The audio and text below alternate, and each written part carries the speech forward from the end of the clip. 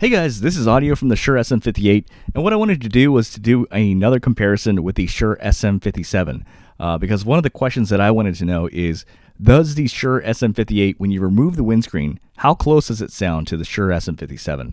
Alright, so here's the Shure SM57 microphone check, testing 1, 2, 3, testing 1, 2, 3, and one of the reasons I wanted to ask this is that, now, theoretically, it doesn't really matter, technically, because it's kind of like, why would it really, in terms of practicality, all it really would prove, if they were the same, then you would just go for the SM57. And actually, in many cases, I feel like that might be just fine. Except the SM57 is pretty terrible with plosives, so sometimes maybe you might want that windscreen. But then again, you might just be better off using a windscreen on it. So back on the SM58 microphone check, testing 1, 2, 3, dude. Okay, so I can at least say on the offset, it's very, very fucking clear that they sound nothing alike. At least when the windscreen is on, it sounds woofier, muddier, less pleasant. It sounds like the SM58, and this is the sort of sound I generally, personally don't like, but it is what it is. Some people really love the SM58.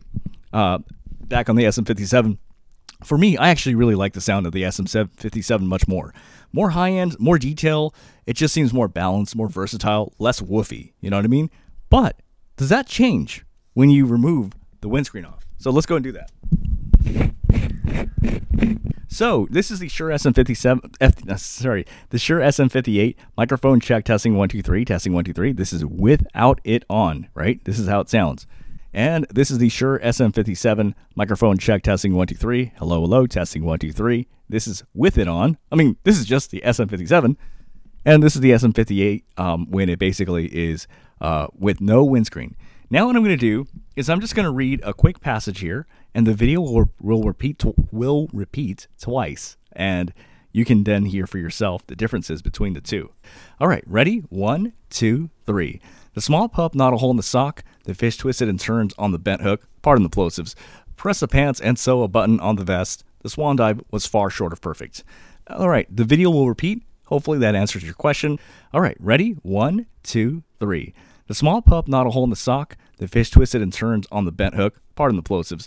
Press the pants and sew a button on the vest. The swan dive was far short of perfect. All right, the video will repeat. Hopefully that answers your question on how close they sound. All right, you guys have a great day. Okay, bye.